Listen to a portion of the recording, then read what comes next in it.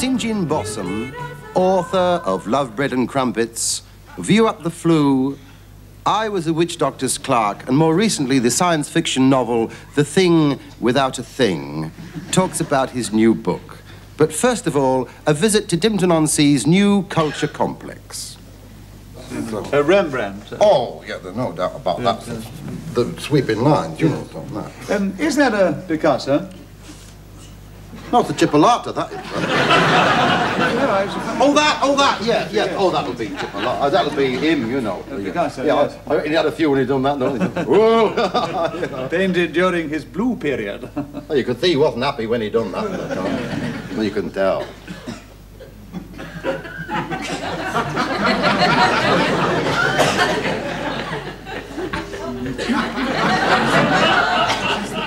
Oh, so sorry. Good evening. Good evening. Well, I have been enjoying a marvellous hour here in this particular arts development with the curator himself, Fred Scuttle. Good evening, sir. Good evening, viewers. Good evening, Mr. Scuttle. Now, tell me, Mr. Scuttle, which of these paintings here is your favourite? Without any doubt at all, sir, that one there, sir. And painted by... I did that one, sir. Did it myself. But isn't that a Rubens? Where? Oh, that! Yeah, that's a Rubens. Yeah, that's a Rubens. I was talking about that one, sir. I done that myself, but, you know, sir. They're both very nice, aren't they? So they both seem to have, you know, a little certain charm, you know. Yes, sir. I think this one has more to say, though. Yes. It's very popular, that one is, you know. I did it from memory. Really? I did, yes. Just, you know. Well, Mr. Scuttle, yes. What can you tell us about Rubens? Rubens, sir, Edward Everett Rubens, sir, was born, and when he grew up, sir, he became an artist, you see, sir. Yes, and he was a painter, you see, sir, and he painted these lovely, luscious, beautiful, unclad, completely naked, you're dribbling, sir.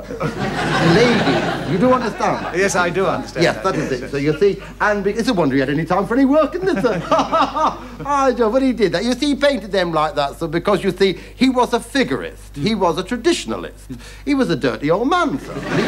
I mean, him over here, sir, Rembrandt. Sir. Rembrandt. Yes. Johann Sebastian Rembrandt. Yes.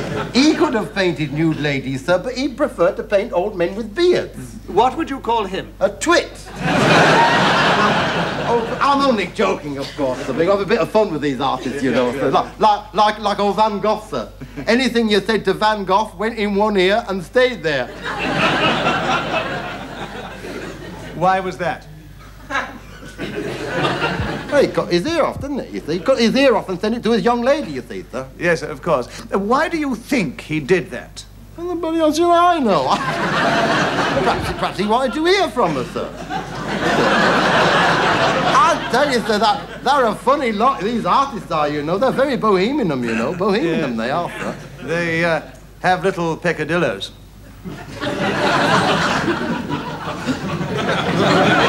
I find that hard to believe, sir. Especially him, who painted that, sir. Aren't they those scaly things that David Attenborough brings back from Paranoia, sir? No, I think you're getting confused. No, those are armadillos. Armadillos, yes, armadillos. I see, yes. Sir, yes. Now tell me. Yes, sir. Why do you think so many modern paintings are quite so bizarre? I mean, for instance, where are today's portrait painters? Well, sir, all I can answer you with that is where are today's models, sir? Yeah? I mean, nowadays, we're becoming the look-alike people, sir. Everybody's face is the same. They all go to work together, sir. They all go to bed together.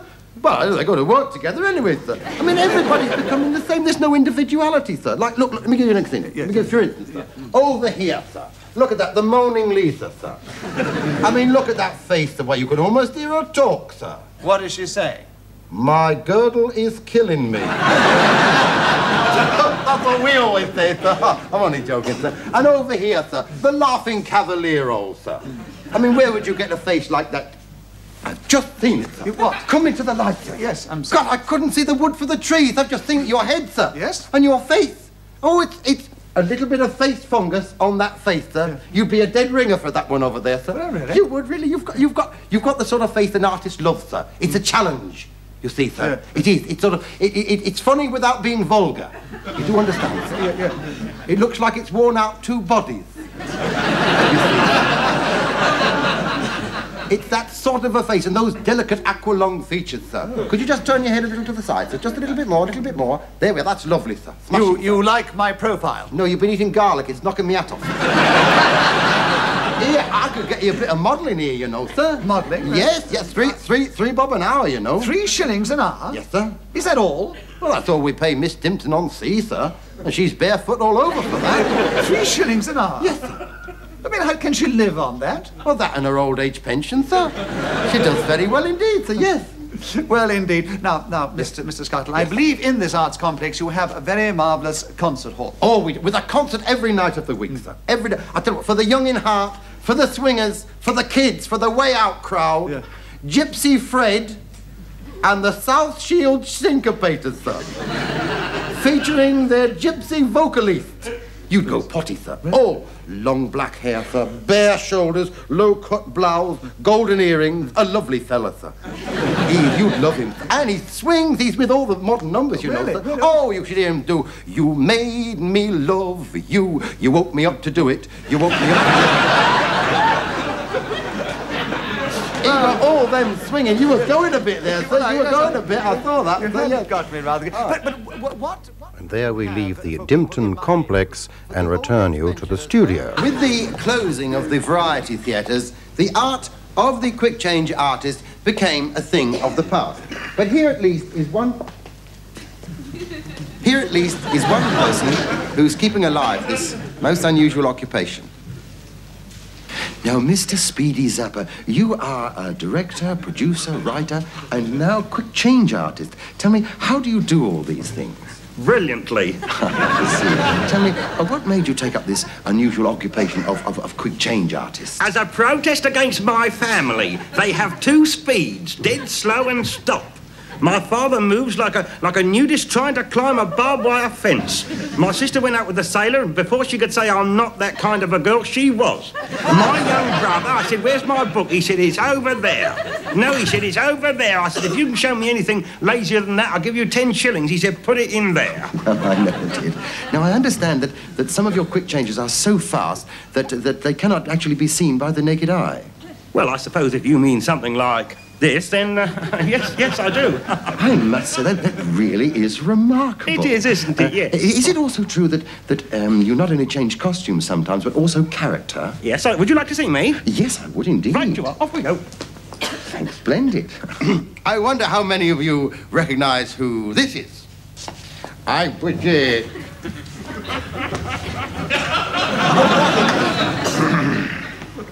I'll have you know, my dear, my father made the Brooklyn Bridge. My father made the Empire State Building.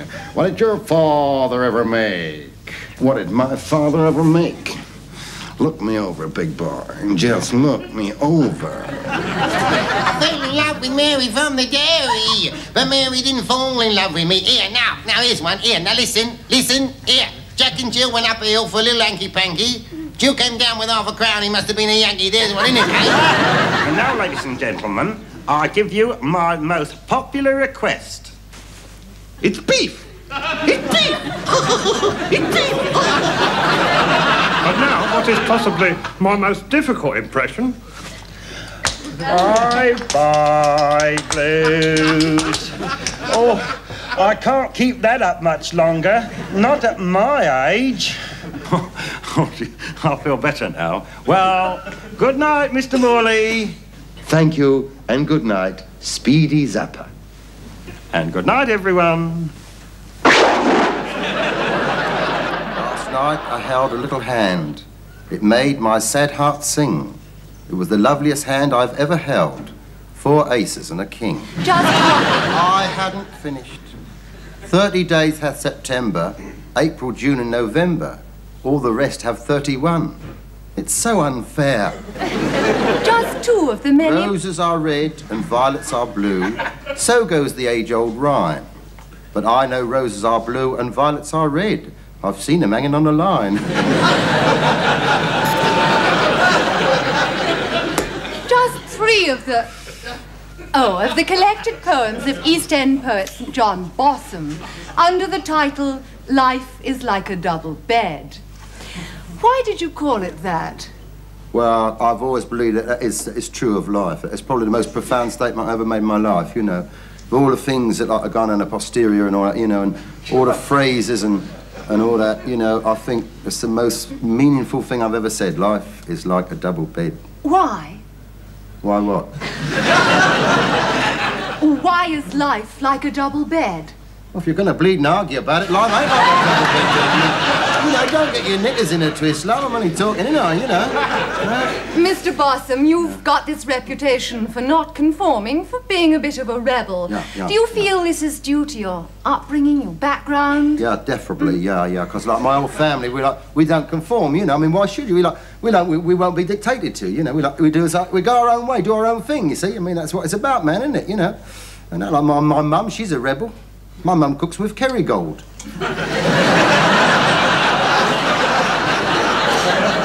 And, you know, some mornings, like, when we like having coffee, we just have it, you know. Just have a coffee, just like that, you know. When we don't shake the jar and listen to the grand music. Not unless if we feel like it, we do, you know. And we get that nice Jamaican lady from next door to come and, you know, jiggle about like it, you know. But if we don't feel like it, you know. I mean, the thing is, you see, if you don't conform like nowadays, you know, people think there's something wrong with you, don't they? I mean, like, I got long hair, ain't I, you know. Well, you got long hair as well. I mean, you ain't a fella, are you? Anyway, I mean, they see me walking down the road with long hair and they think, you know, they think straight away that I'm a smoke addict. Smoke addict. You know, I want to pot and all that all the time, don't they? You know, then they find out my name's Bossom. Well, that's a stupid name to give a kid, isn't it? Bossom. Well, it's neither one thing nor the other. And then when they find out I'm a poet, I mean, they think, you know, long hair and a poet, I get livid, you know, I could hit him with my handbag sometimes. With all this ready-made entertainment available at the touch of a button, do you think there still exists within people the urge to write? Well, all I can say to that, darling, is walls. You look at a whitewashed wall anywhere in London, it ain't whitewashed for long, is it? I mean, the grubby little pencils are out, scribbling on there. Kilroy was here. Happy New Year to all our readers.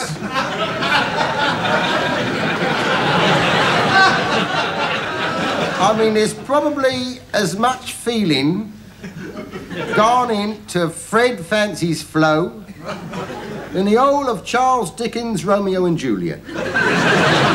I mean, I tell you, I've seen some lovely work. I tell you, there's a wash and brush up in Chatham. I've never read poetry like it in my life. Beautiful it is, the metre, it scans, it's poetic, you know. 1 or 2 spelling mistakes. And some of them illustrated. Lovely, shows vivid imagination and that, you know. It's a beautiful sight, it really is. You should go and have a look. Oh, you can't, can you?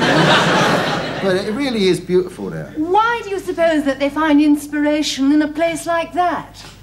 Whoa. The solitude, the magic of the moment.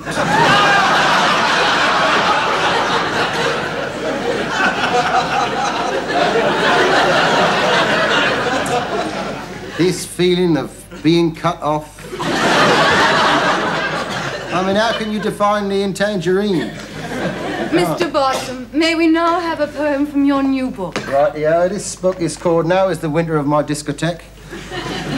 And this poem sums up for me in its entirety all the superfluity of modern living and everyday affairs and all that. The soldier sat in the army jail and his mother had brought him a pudding. But the sergeant said it was against the rules, even though it was a good one. Then he saw the look in the mother's eyes and he knew she was feeling hurt. So he did a thing he thought he'd never do. He helped a soldier to desert. The soldier got hold of his pudding and he ran with it back to his cell. Then, put out your pudding for drink. He heard the sergeant yell, if you want treacle on your pudding, put it out without delay. The soldier put out his pudding. And the sergeant took it away. Thank you, Mr. Bossom.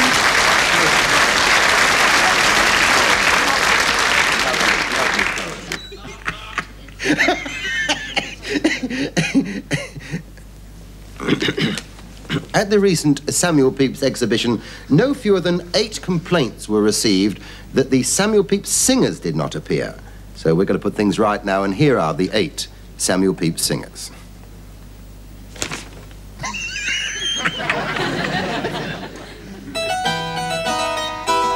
A shy young maid has took a room down at the village inn. Her bedside light is oh so bright and the curtains oh so thin. At 9 o'clock she enters her room, at 9:30 she sleeps. Lord Clarendon walks quickly on, but naughty Samuel Pepys. Oh, you know it's right, it's in black and white, and it's all written down in his diary. On Tuesday night I kissed her hand, oh I was very keen. It was 11 inches long, the biggest hand I've seen.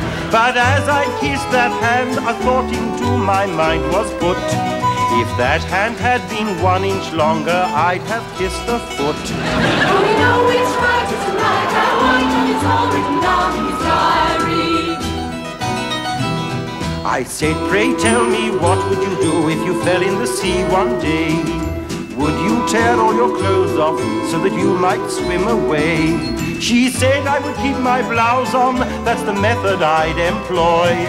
For the air gets underneath it, and it acts just like a boy. Oh, we know it's right, it's in black and white, and it's all written down in his diary. Yes, we know it's right, it's in black and white, and it's all written down in his diary.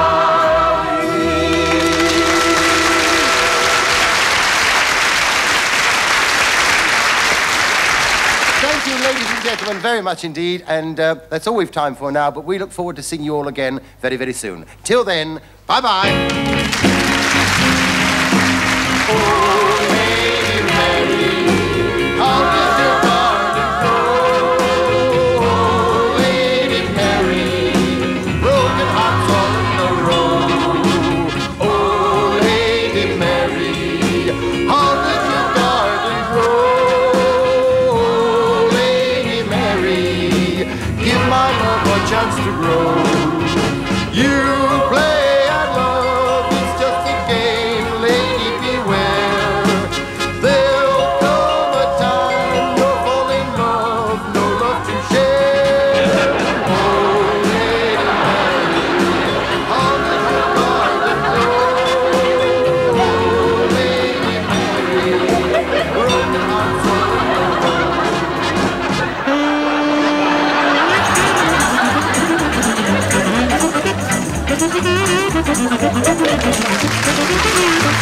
Thank you.